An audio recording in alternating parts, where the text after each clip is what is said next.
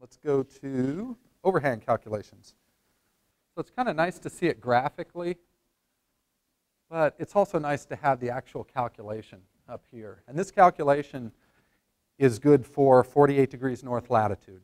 If you're somewhere else, then give me a call and I'll look up, because these numbers here, the 1.7 and the 2.2, are based on this latitude. Those are constants. And what it gives you is a range. So P is the projection of the overhang out from the side of the building. So that's P. H is the dimension from the bottom of the overhang to the bottom of the window. So it's not necessarily the height of the window. As your roof pitch changes and as the depth of your overhang changes, then that H number changes. So you have to kind of play with it. You plug in some numbers and see what you come up with, and then work it, and then decide how much protection you want. Because if you're a hot weather weenie like me, I would probably use that 1.7 number.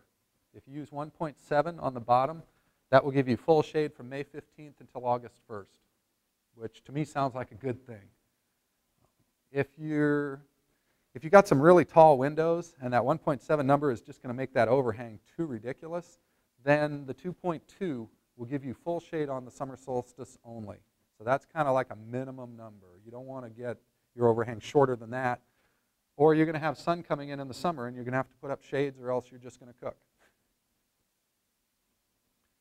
So you can see for different numbers, we came out with different overhangs. I can tell you with an 8-foot plate, so the top of the wall is at 8 feet, roof pitch of a 412, which is 18.5 degrees. If you do an overhang for a sliding glass door, that overhang is going to be 3.5 feet. And a 42-inch overhang is kind of tough to make it look good. So then you can do things like night insulation. I'm thinking of a house, and I'll show it in the slideshow. We did a house where they had water barrels sitting underneath the window seat, and they would absorb radiant energy all day long, and then at night they would radiate to the living space. And it was a really nice system. But they didn't want a 3.5-foot overhang over these windows, so we did reflectors. And the reflector bounces another 30 to 40% worth of solar gain up onto those drums in the wintertime. And at night, they would fold up. And they had 5/8 inches of extruded polystyrene, foil-faced rigid foam insulation. It has an R value of 7.3 for 5/8 of an inch. I'll give you an idea, cellulose and fiberglass, R3 per inch, R3 or 4. This was 7.3 for 5/8 of an inch. It's the best insulation you can buy that isn't horrendously expensive.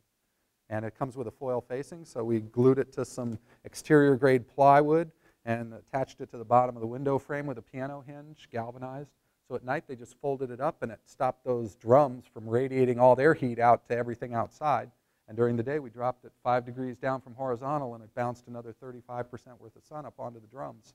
It worked really well. And in the summertime they closed it up, and we didn't have to worry about shading the bottom half of that window. So the overhang I think they came up with was 2 feet, and they figured they would just close up the night insulation when they didn't want sun on the drums. So it's not that big a deal to have a little user participation. So does that overhang stuff make sense? You can also do it graphically. I think I gave you the sun angles. Didn't I? Yeah, there's the sun angles up there. So you can just take an east or west elevation of the house and take a protractor and draw the lines there where the sun angle is coming in. And then you can see exactly how far back into the house the sun is going to penetrate too. Because when you're placing thermal storage mass, it really needs to be lit. I like to say mass that's not lit is unfit. It takes about 3 times as much mass and a lot more surface area to absorb that radiant energy by heating the air first and then having the air heat the mass. It's not an efficient way to do it. You want the sunlight actually hitting the mass. That way it's radiant energy charging it up rather than convective energy. Do this. Collection angles. So optimum angle for winter is latitude minus 15 equals, no, sorry, that was good, 63 degrees. And summer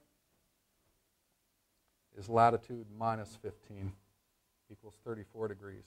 And that's just a constant. And so this 34 degrees is an 812 pitch. So whenever you're drawing house plans, the slope of the roof is measured in something over 12. So it's always 12 inches horizontal, and then in that 12 inches of horizontal run for the roof, how many inches is it rising up? Typical house is a 412 pitch, which is about like this. 812 is pretty steep. 1212 is 45 degrees. That's really steep. You don't want to walk on that. Anything over a 512, I don't walk on without a rope. And 812, but 812 is a great pitch for a house. It looks pretty nice. Gives you some big attic space. Yeah, and the snow slides off it, which is a good thing. East of the mountains, having that steeper pitch. And people have also asked, well, don't you have to get up there and clean off your PV panels when it snows? If it's a decent pitch, you know, probably even a 412, depending on the consistency of the snow, it will slide right off because snow is actually not white. It's sort of opaque. It's sort of like polar bear fur. The sun will pass through snow. And then if there's something dark underneath that snow, it will melt the snow right on top of the dark surface and the snow will slide off.